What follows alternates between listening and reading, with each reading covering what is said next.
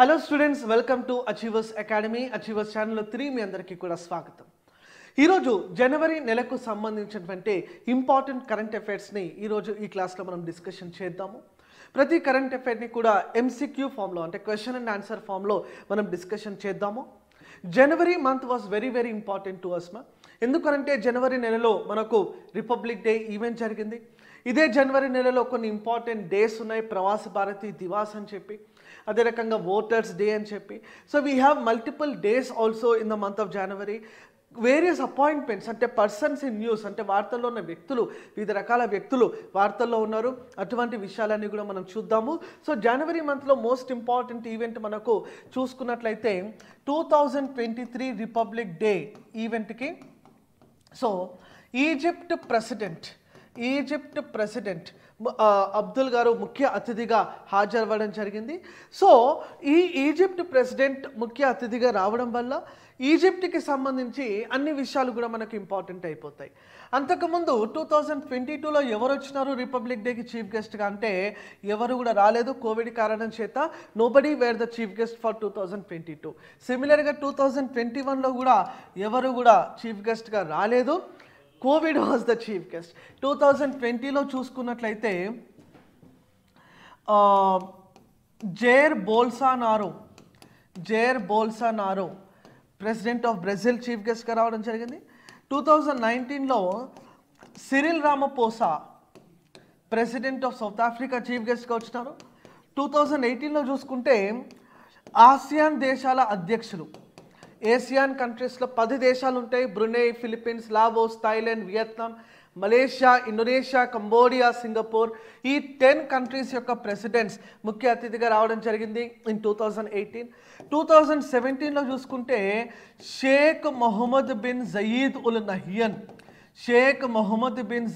Ul నహియన్ prince of Abu Dhabi ముఖ్య అతిథిగా వచ్చినారు. 2016 చూసుకుంటే François హోలాందే president of France was the chief guest.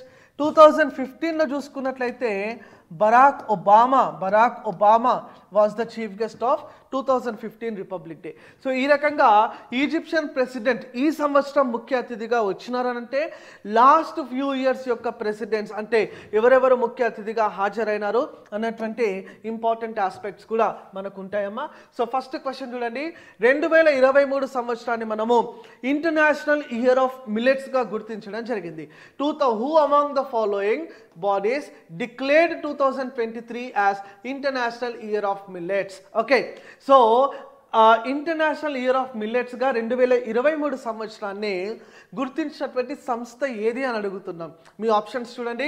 Option A FAO food and agriculture organisation, next వచ్చేసి United nation, third international monetary fund, fourth వచ్చేసి world trade organisation. So దీనికమ్మా సరైన జవాబు వచ్చేసి United nation organisation. ఐక్యరాజ్య సమితి ఎక్కడున్నది అని అంటే ఏం చెప్తారు? It is located in New York. United Nation Organization is located in New York, that is in United States of America. అదే రకంగా ఈ అంతర్జాతీయ సంస్థలు FAO కానివ్వండి, world food programme Nobel prize గ్రహీత ఇన్ ద ఇయర్ 2020. సో దాని గురించి మనం చాలా డీటెయిల్గా మాట్లాడుకుందాము. So international monetary fund is important. ఎందుకనంటే IMF and world bank ఏమంటామా? IMF plus world bank ఈ రెండింటినీ కూడా కలిపి మనము బ్రెటన్ వుడ్ ట్విన్స్ అంటాం. APPSC కానీ TSPSCలో కానీ మళ్ళీ అడిగినటువంటి ప్రశ్న, ఏ రెండు సంస్థలను కలిపి మనము Bretton would కవలలుగా పేర్కొంటామనంటే IMF and world bank. Okay, world trade organisation is also very important మా. 1995లో ఎస్టాబ్లిష్ అయింది by replacing the existing agreement. ఉన్నటువంటి ఒక ఒప్పందం ఉన్నది, that is an agreement call GATT. GATT అంటే ఏంది? General agreement on tariff and trade. ఈ గ్యాటే 1995లో WTOగా మారిందని చెప్పి గుర్తించుకోండి. General agreement on tariff and trade. చూడండి, the year 2023 has been declared by the United Nations as the International Year of the Millets. Okay, next మీరు ఇక్కడ చూసుకున్నట్లయితే ఇంకొక ప్రశ్న, when is startup day observed in India? రెండు ముఖ్యమైన పథకాలమ్మా, startup India and stand up India. ఏదైతే వ్యాపారవేత్తల కోసం అంటే ఎంటర్ప్రెన్యూర్స్ కోసం కేంద్ర ప్రభుత్వం వారు చాలా ప్రతిష్టాత్మకంగా ప్రారంభించినటువంటి పథకాలు ఇవి. One is call startup India initiative and the other is call stand up India initiative. ఈ స్టార్టప్ ఇండియా ఇనిషియేటివ్ అంటే startup India it is giving the loans 10 లక్షల నుండి 1 కోటి రూపాయల వరకు 10 lakh to 1 crore rupee loan will be given under Startup India. It is given for all entrepreneurs. అంటే అన్ని రకాల వ్యాపారవేత్తలకు రుణాలు అందించడానికి చేపట్టినటువంటి కార్యక్రమము స్టార్టప్ ఇండియా.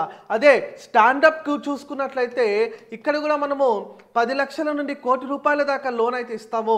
కానీ it is given only for SC ST and women entrepreneur. Stand up అనేటటువంటి పథకం కేవలం ఎస్సీ ఎస్టీ మరియు మహిళా వ్యాపారవేత్తలకే లోన్స్ అన్నవి ఇస్తాము. ఈ లోన్ ఫెసిలిటేట్ చేసేటటువంటి బ్యాంక్ పేరు కూడా మిమ్మల్ని ఎగ్జామ్లో అడుగుతూ ఉంటారు కాబట్టి SIDBI. Which bank will be acting as a refinancing agency? అంటే కేంద్ర ప్రభుత్వం నుండి రుణాన్ని తీసుకొని లబ్ధిదారులకు అందించి మళ్ళీ లబ్ధిదారుల నుండి తీసుకొని కేంద్రానికి సమర్పించేటటువంటి కార్యక్రమం చేసేటటువంటి బ్యాంక్ ఏంటంటే SIDBI, small industrial development bank of India. ఓకేమా? So question ఏంటంటే when is startup day observed in India? Startup India గురించి మనం చూసుకుంటే startup day is observed every year on 16th of January. ఓకేమా? Next చూడండి, 16 January the founding day of startup India. Okay, national startup డేగా జరుపుకుంటాం. ఎందుకనంటే startup India అనేటటువంటి కార్యక్రమాన్ని జనవరి 16వ తేదీనే భారత ప్రధానమంత్రి నరేంద్ర మోదీ గారు ప్రారంభించినారు కాబట్టి. నెక్స్ట్ క్వశ్చన్ మా, who among the following has been appointed as the chairman of ECIL, Electronics Corporation of India Limited? ECIL యొక్క నూతన చైర్మన్ గా CMD chairman and managing director గా ఎంపికైనటువంటి వ్యక్తి ఎవరు అని అంటే Surender Chawla, Anurag Kumar, Vikas Purohit and Shanti Kumari. Okay, దీనికి కరెక్ట్ ఆన్సర్ ఏంటంటే Anurag Kumar. Anurag Kumar is appointed as the chairman of ECIL, appointed as the chairman of Electronics Corporation of India Limited. Appointment Committee of the Cabinet. Okay, appointment చేసింది ఎవరు అని అంటే appointment committee of cabinet. Okay, క్యాబినెట్లో వివిధ కమిటీలు ఉంటాయి. Cabinet committee on economic affairs అని, cabinet committee on appointments అని. సో అపాయింట్మెంట్స్ కమిటీ ఈ నియామకాన్ని చేపట్టిందని చెప్తా ఉంటాం. నెక్స్ట్ చూడండి. Okay, which among the following are the top 3 nations in expansion of organic farming? ఇది ఒక రిపోర్ట్ వచ్చిందమ్మా జనవరిలో.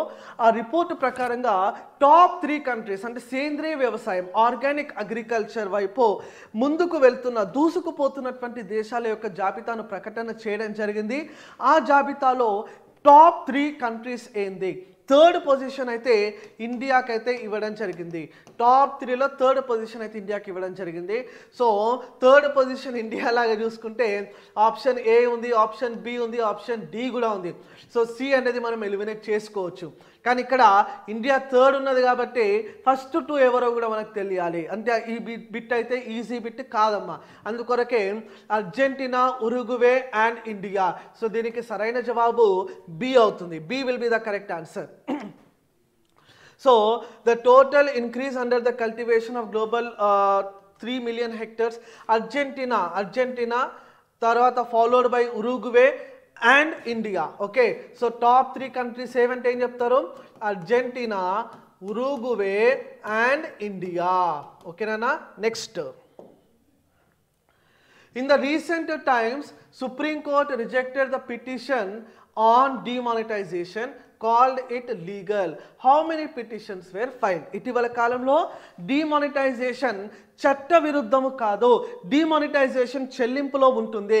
డిమానిటైజేషన్ను కేంద్ర ప్రభుత్వం ఒక సరైన విధానంలోనే ఒక సరైన పద్ధతిలోనే నిర్వహించిందని చెప్పి భారత సుప్రీంకోర్టు డిమానిటైజేషన్కు వ్యతిరేకంగా దాఖలైనటువంటి పిటిషన్లను రద్దు చేయడం జరిగింది. డిమానిటైజేషన్కు వ్యతిరేకంగా ఎన్ని పిటిషన్లు దాఖలైనాయని చెప్పి ఇక్కడ ఎగ్జామ్లో క్వశ్చన్ అడుగుతా ఉన్నారు.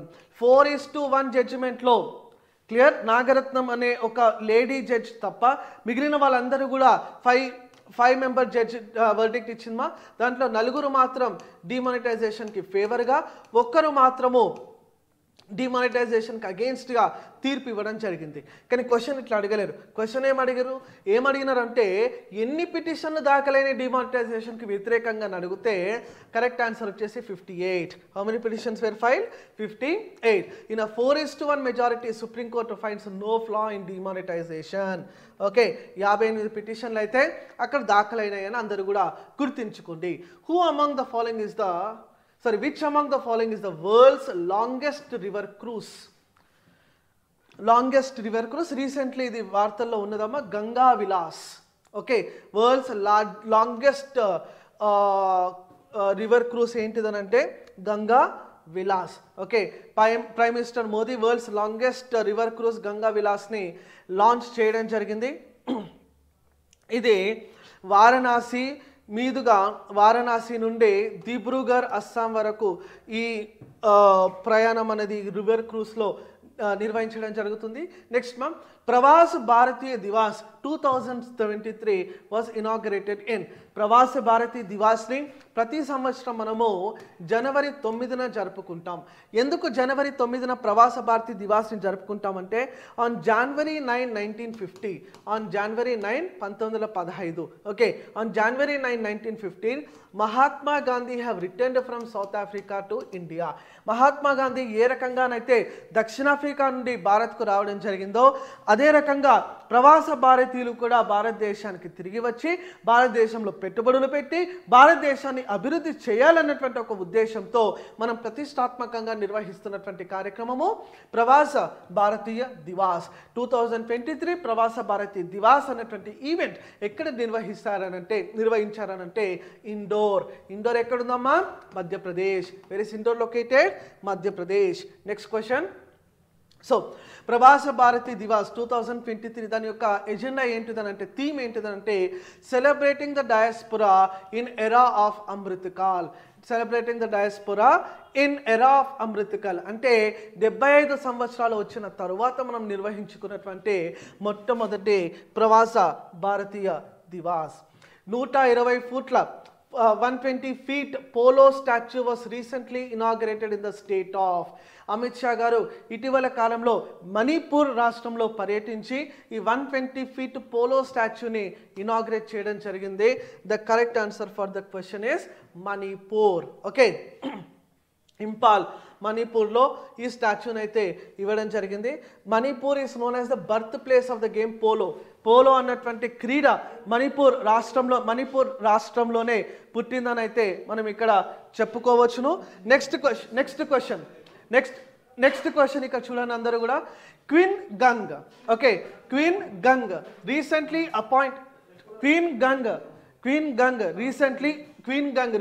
appointed as the youngest foreign minister of which country? Queen గంగ్ ఇటీవల కాలంలో చూసుకుంటే ఈయన ఏ దేశానికి 56 సంవత్సరాలకే ఓకే 56 ఇయర్స్కే మినిస్టర్గా అపాయింట్ అవ్వడం జరిగింది. క్వీన్ గంగ్ ఏ దేశానికి సంబంధించినటువంటి యువ విదేశాంగ మంత్రి అని అడుగుతున్నామో దీనికి కరెక్ట్ ఆన్సర్ వచ్చేసి China. Okay, who is the youngest chief minister in India? భారతదేశంలో అతి తక్కువ వయసులో ముఖ్యమంత్రి అయిన వ్యక్తి ఎవరు?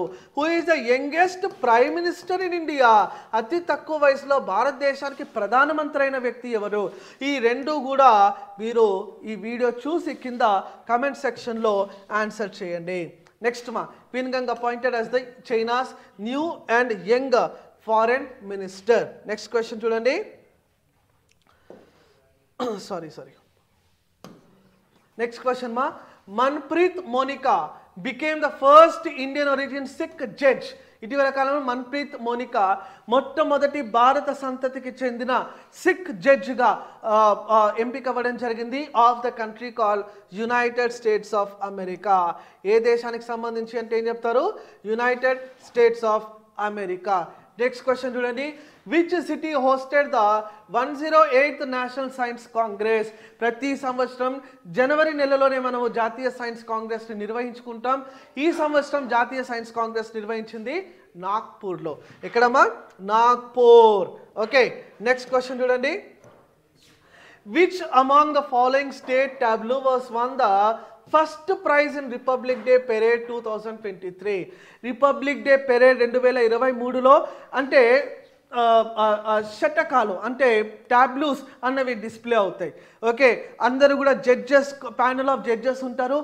ప్రతి ఒక్క రాష్ట్రం, ఆంధ్రప్రదేశ్ తరపున ఒక షటకం, కర్ణాటక తరపున ఒకటి, తమిళనాడు తరపున ఒకటి, ఈ రకంగా వివిధ టాబ్లూస్ అనేవి డిస్ప్లే అవుతాయి. ఆ డిస్ప్లే అయినటువంటి టాబ్లూస్లో బెస్ట్ టాబ్లూగా ఎంపికైనటువంటి రాష్ట్రం ఏంటిది అని అంటే, ఒకటి గుర్తుపెట్టుకోండి, జడ్జెస్ పరంగా బెస్ట్ టాబ్లూ వచ్చేసి ఉత్తరాఖండ్. అదే పబ్లిక్ పోల్లో చూసుకున్నట్లయితే బెస్ట్ టాబ్లూ వచ్చేసి, పబ్లిక్ పోల్లో చూసుకుంటే best Tableau is of Gujarat state. పబ్లిక్లో చూసుకుంటే ఏదమ్మా? గుజరాత్ స్టేట్ యొక్క టాబ్లూ బెస్ట్. కానీ దీనికి కరెక్ట్ ఆన్సర్ ఏమవుతుందంటే ఉత్తరాఖండ్. కరెక్ట్ ఆన్సర్ ఏంటిది? ఉత్తరాఖండ్. సో ఇలాంటి వీడియోస్ కోసం తప్పకుండా చూస్తూనే ఉండండి అచీవర్స్ అకాడమీ. మా ఛానల్ని ఎవరైనా కూడా సబ్స్క్రైబ్ చేసుకోలేరనంటే సబ్స్క్రైబ్ చేసుకోండి. Thank you. జై హింద్.